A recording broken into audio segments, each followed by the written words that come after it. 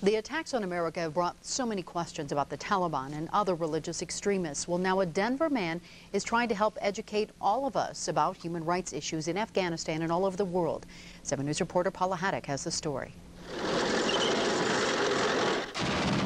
This documentary, shot long before September 11th, records human rights atrocities in Afghanistan.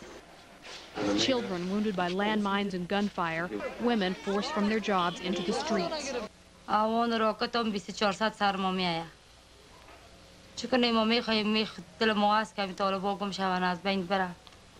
This is one of 8 films shot in different countries and different cultures being shown in Denver this month. So I think it's important, especially with current events as they are, that people need to learn what's going on in the world. The films also tell stories of people risking their lives to help. In Promises, a filmmaker secretly brings Palestinian and Israeli children together. And he sneaks these kids over there and they meet and they find out that, they're kids. No matter what race or culture or whatever, they're kids and they have the same interests. The film festival organizer hopes, if nothing else, people will come away from these films with a renewed sense of gratitude to be living in America. Paula Haddock, 7 News.